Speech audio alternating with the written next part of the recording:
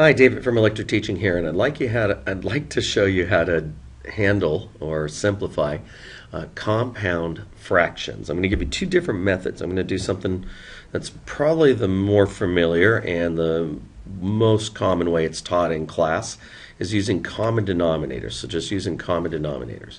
So what I'll do is I'll make common denominator on top, common denominator on the bottom, and then I'll flip and multiply, and we should get a simplified answer. And then I'd like to show you another way, kind of a shortcut that I like to use as often as I can, called what I like to call is BOF, or blow out fractions. In this context, it means I'd blow out the smaller fractions inside here. This is a compound fraction because of the fractions in the bigger fraction. All right, let's get started. Try common denominator trick first. So it should be straightforward. I've already done a common denominator of rationals. I've already done a smaller problem like doing the numerator here in a previous video. Might want to check it out if you are a little confused about this first step. So I need a common denominator here. We need a 6 over 6 to multiply by. So that'll give me then 5 minus 12 on top. 5 minus 12, or negative 7 in a second, over 6x, 6x. Go ahead and write that all the way through. That's negative 7 then over 6x. The denominator of the big fraction, and its common denominator looks to be a simple one here. I think 3 over 3 should solve our problem. So this one looks to be 7, numerator, 7 over 3x. I'll just rewrite it here, 7 over 3x. All right, now we'll flip and multiply. Always flip the bottom one. Don't flip both, and you end up with getting nowhere, really. Only flip the bottom one. Negative 7x multiplied by, the flip, 3x over 7. This is now going to equal, a little canceling along the way. Let's see, x's, that makes a 1. The 3 and the 3 in there make a 1. That leaves the 2, though. And the 7 and the 7 are gone. They make a 1. And we've removed all the 1s. We've canceled everything, in other words. And the only thing left is a 1 on top, negative 1, and a 2 on the bottom. So our answer is negative 1/2. Simplified very nicely. Lost all the variables along the way. Now, I want you to make sense of this. If I plug and chug x is equal to 5, what's the answer in this question? Negative 1/2. If I plug and chug x equal to 10, what's the answer? Negative 1/2. I think you're getting the pattern. If I plug and chug x equals 0, what will happen? Aha, watch out. It's not going to be negative 1/2. Zero's out of the domain. Can't plug and chug zeros, it'll give you a domain arrow. So trick question there at the end. Let's try another one. Oh wait, I want to show you how to do the same problem in what I call blowing out fraction style.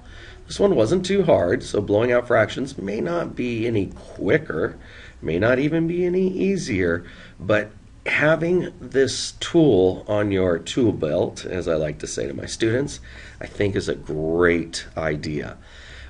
To blow out all these little fractions, I want to think common denominator. What is the least common denominator for all 4 of these denominators? Let's see, I need a 6 and I need a 3, which is in the 6. So you start thinking about what it needs to be the common denominator. I need an x, and I think I need a 6, and I think that'll work. I think 6x would be the common denominator. Does x and 3x and 6x all equally go into here without leaving any remainders? And they do. They do. So 6x is the common denominator. Neat little trick is to multiply by the common denominator, the least common denominator of all 4 many fractions here, by multiplying top and bottom to each of these. And this will simplify the fraction nicely. When you do that, you have to think 6x is being multiplied to 2 terms here. I often tell my students it might be helpful for you to put a little many times 6x there and a little many times 6x here, distributing in this bigger denominator. Puts a little 6x there and puts a little 6x there. And then you can just watch everything cancel and be left with on top, what's on top there? 5 minus 12, negative 7. Simple. And then on the bottom, let's see, on the bottom here, if we multiply by the 6x, 6x is going to cancel and leave a 2. And it's going to cancel, whoops, not the whole 6x, it's going to cancel just the x and just the x and leave a 6. So it looks like I'm going to get 8 plus 6. 8 plus 6. Let me do that in black. Get the right answer. So 8 plus 6 is 14. Final answer, -1/2. I don't know. Seems a lot slicker. I like this move. I call this blowing out the fractions. Most books call it removing the fractions with common denominators or something more explicit like that. I like to just call it blowing out the fractions. Let's try another one. A little more complicated. 1 over x plus 1 minus 1 over x over 2 over x squared minus 2 over x squared minus 1 over x plus 1. Okay, common denominator here. Let's try that way first, and then we'll try the BOF trick. So if I was thinking common denominator, what do I need in each one of these to make a common denominator on top? This one looks to be missing an x over x. And this part over here looks to be missing an x plus 1 over an x plus 1. That'll give it the common denominator we're looking for. So then the new equation here would be x minus x plus 1. Don't forget the negative distribution there. That's a common mistake. People will lose that. Then denominator over here, what do I need to make this common? This one's missing the x squared over the x squared. And this one's missing the x plus 1 over x plus 1. Okay, again, if you're having trouble with just simple common denominator tricks here, I have a previous video on that. So the lower, the big denominator here will have a 2x, whoops, let me do this in black, a 2x plus 2, that's distributing here, minus x squared, all over, looks like an x squared times x plus 1. So that's now common denominator. You cannot flip these with minuses. You have to have a fraction that is a single fraction with a single shared denominator to be able to flip them. So I could not flip at this moment and multiply. I have to get common denominator and then flip and multiply. So let's see how that looks. Hang on, I need more room here. Sorry about that. Let's see. We've got this now equal to numerator on top, numerator. That looks to be x minus 1. So I think I have just a -1 left on top with an x times x plus 1. Flipping the bottom and multiplying. Flipping the bottom and multiplying. X squared over x plus 1. And I'll lead with the x squared term, negative x squared plus 2x plus 2. This might break down, I'm not positive, I'll take a look at it in a minute, but right now I'm just going to leave it as is. Let's see, what cancels? This cancels one of the x's, so I'll get rid of the square to leave the x. The x plus 1 cancels with the x plus 1, that makes a 1 multiplied, so we need to remove that. The only thing left is a negative x on top, over a negative x squared plus 2x plus 2. I was trying to make sure he stayed in the video there. I'm not sure if I did. And technically, I'd have to clean this up. Like, we got to get rid of that negative. And there's a negative in front here and a negative in front here. So that if we factor out the negatives and cancel, it'll leave x over x squared minus 2x, factoring out the negative, changes the sign, minus 2. And now that I can see this with a positive x squared, this does not break down. The factors of 2 don't have a difference of 2. So that's not going to work. This is our final answer. Let's try the same problem. Let's try the same problem here with what I call the BOF style, blowing out the fractions style. So let's make myself a little more room and see if I can rewrite this. 1 over x plus 1 minus 1 over x.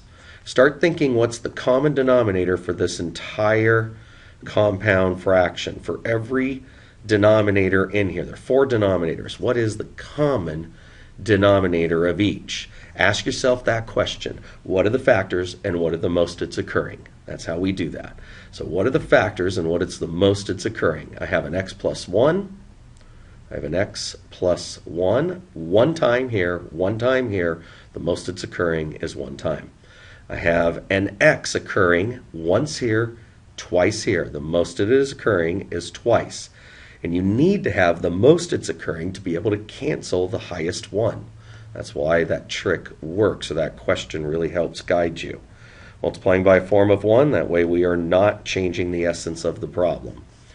All right, let's see where this goes. I will then cancel some, or I will distribute the x plus 1 and x squared. In a sense, I'm putting a little x plus 1 here and an x squared, and I'm doing the same here, x plus 1 and an x squared. Once you get good at this, you tend not to rewrite these all the time. I only have students rewrite these in all these little spots just to make sure you can see it at the beginning and you don't lose anything. During a test, I might do this just to be safe. But after a while, you get used to it and you'll be able to put that in. So this guy's right here, and I'm just having trouble squeezing it in. Let's see what cancels. Okay, x plus 1 cancels here, leaves x squared. So, right off the bat, this thing's nicely reduced. Okay, this thing is x squared on top. I don't want the purple there, hang on. Okay, this thing is x squared on top. That's all that's left for this one, minus 1 times, a little bit trickier here, the one of the x's cancels with one of the x's up there, so that's going to leave minus x squared and minus x if I distribute carefully. Minus x squared, okay, and minus x. On the bottom, again, what cancels? What's left? X squares go bye-bye completely. Make a form of 1 there. X plus 1 times 2. X plus 1 times 2. Okay, so that's a 2x plus 2. Over here, if this is on top, the x plus 1's cancel, the x plus 1's cancel, and it leaves a minus x squared, and it'll leave a minus x squared. And in what I consider like one shot, not 2 separate moves like I did before, but in one shot, I get the negative x over the negative x squared plus 2x plus 2, and which, as we know, simplifies to right above. Well, I'm David from Electric Teaching. I hope that I have helped.